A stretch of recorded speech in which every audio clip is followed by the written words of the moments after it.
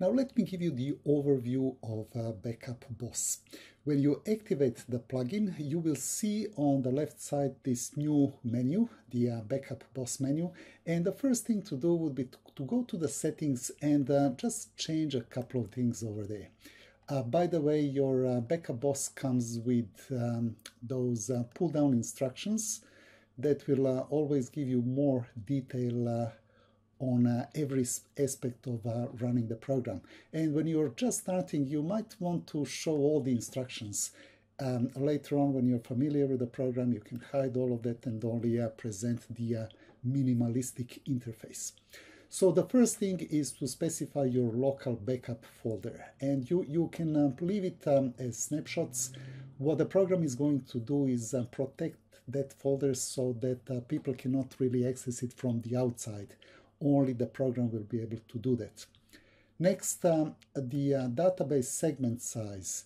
Now, this is really important because if the number is way too big and you're running a very slow server, then there is a danger of the command timing out. But 1000 is really very, very low number. That would be the number for shared websites, or rather websites that are on the shared server with 10,000 other websites. I would suggest that you put at least 5,000 for the database segment size. And finally, if you go down here and you select zip archive as your compression library, it's a good idea to do so because zip archive is better and faster than PCL-zip, and it also uses the disk as the temporary memory, whereas PCL-zip, which is built into WordPress, uses the memory, which means that with really very large websites, if it runs out of memory, that can be detrimental to the backup process. Once you have done all of that, don't forget to save the settings. The next thing to do is to specify the destinations in order to tell the program where the backups are going to be stored. Amazon S3 is supported, and so is Dropbox, and FTP, SFTP, and finally Google Drive.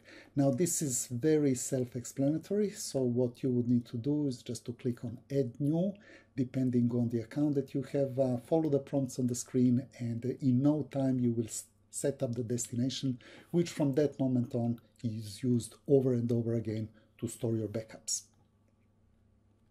And we are ready to create the first snapshot. So go to Add New Snapshot, and we'll give it a name, something that you can use to easily recognize the snapshot that you want to create. The settings that I would use was to include the common files, such as themes, plugins, and the media. Unless you have really big media files such as the videos, in which case it would be a good idea to exclude them, otherwise your backups will tend to become really, really big. Next, we want to include all the database tables most of the time. And finally, don't forget to set up the remote destination. So in my case, I'm going to select Dropbox number 1, and rather than run the immediate backup, which is something that you can always do, I would suggest that you do it once per week. Now, if you set it to once weekly, and then set up the number of local archives to 52, that is going to give you the weekly backups for one entire year. If you then click on Create Snapshot, from this moment on, the program will be very much on autopilot. If you need to restore the backup, that really is a very straightforward operation. You would go to All Snapshots, that is going to list all the snapshots that you have made. Select the one that you want to restore and simply click on Restore, and the program will do the rest.